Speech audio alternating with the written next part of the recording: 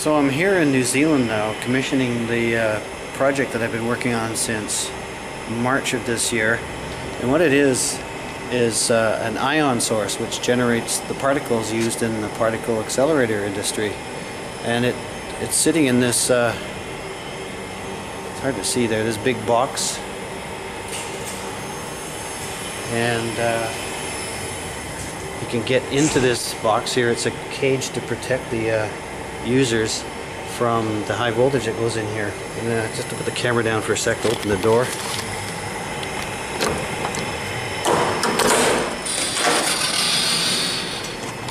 Now we're inside. So this device here, this is the ion source, which is essentially just a can. Sorry for the bouncy camera. It's an empty can in here with magnets inside it, and on the back plate here is a filament. These heavy cables here, they look like welding cables. They can carry up to 400 amps. And that's the amount of current required to light up the filament inside here. This is all in a vacuum. And they heat up the back here with the filament, and then they pump in a little bit of hydrogen gas. And the heat and the voltages in here and the magnetic field breaks apart the hydrogen gas into hydrogen molecules, adds an electron to each hydrogen molecule, and then it accelerates it out through these things here, which are two rings inside this plastic insulator.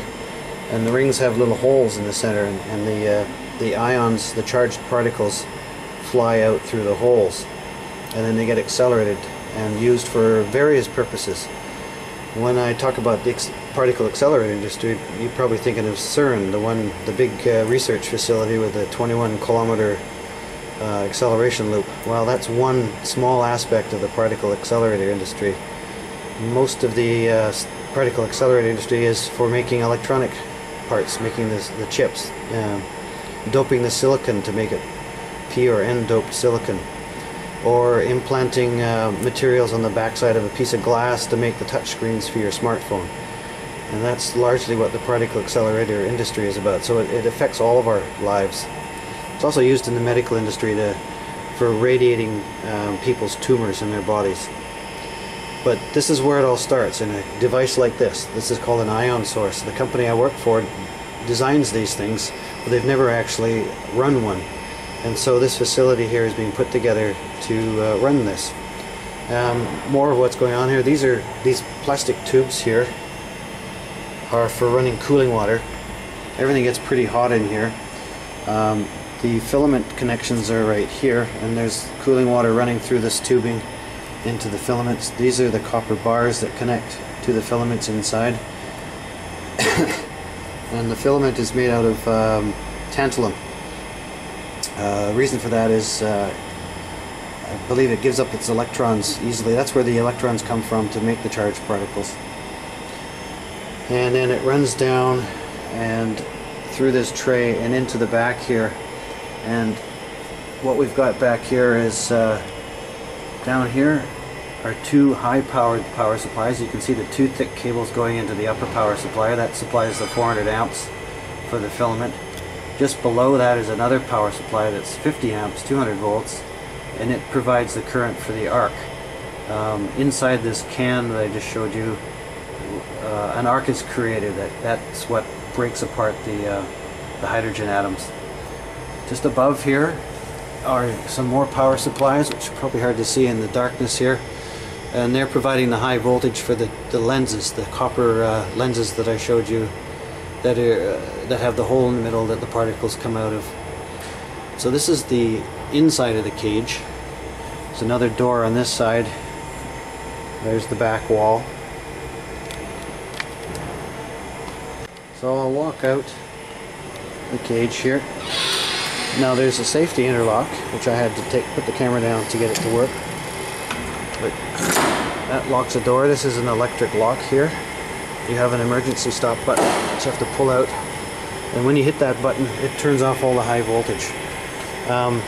Everything that I showed you in the cage, inside here, that tray and the can, the ion source, is biased to something like 25,000 volts. And over here is the control system for this part of it. So this is the front side of the two power supplies, the PLCs that control them, and then the higher voltage power supplies at the top here. It's interesting because this rack here, that's all of this equipment is sitting in. If I go down to the bottom of the rack, you can see that it's sitting on these insulators.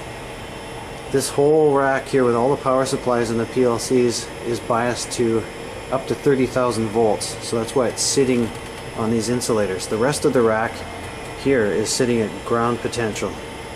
And below all of this, which is hard to see behind the sign here, but this red object is an isolation transformer.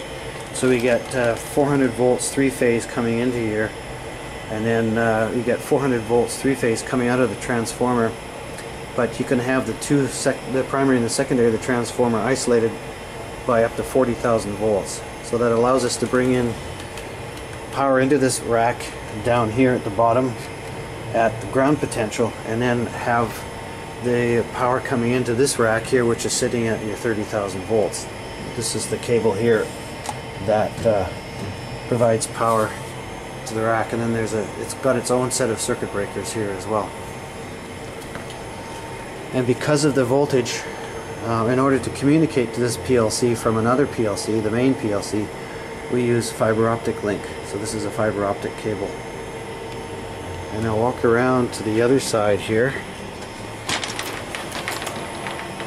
This is the other side of the cage, another interlock here. There's a door on this side. And up here, this panel is the water manifold for all the cooling water.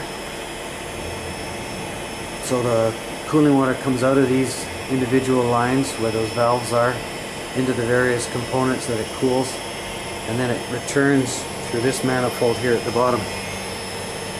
And all the wires coming out of the connections of the manifold, that's for monitoring the flow of the water and the temperature of the water. And over here against the wall, this is the pump that pumps the water through all of the cooling systems in here, and the water runs into this heat exchanger here. So to the left of the heat exchanger is the water that goes into the cooling system, and then to the right here, this is water that's just run around through a chiller outside the building that cools our cooling water. And this cooling water that we run through all the equipment has to be deionized. We don't want it to be conductive. So we have a reverse osmosis filter in this cabinet, and then we pump water from it into this big container, and this just is the reservoir for deionized water. And we monitor the water, and when it becomes too conductive, we have to change filters and clean it up. So over here, cut the covers off on this rack. This is the main rack that controls the other PLCs.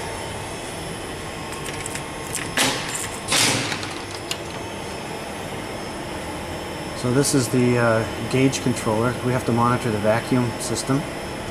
Down here are the two turbo pump controllers. I'll show you the pumps in a minute. And down here are the PLCs. And our main PLC here. This one is plugged into a computer so we can monitor what's going on. And another power supply. And then two more high voltage power supplies, and this bottom power supply here, this is the one that provides the 30,000 volts. And down in here is a box, and inside is a big relay that shorts out the 30,000 volts whenever you open one of these doors. So to protect any operators going inside so they don't get shocked by the high voltage.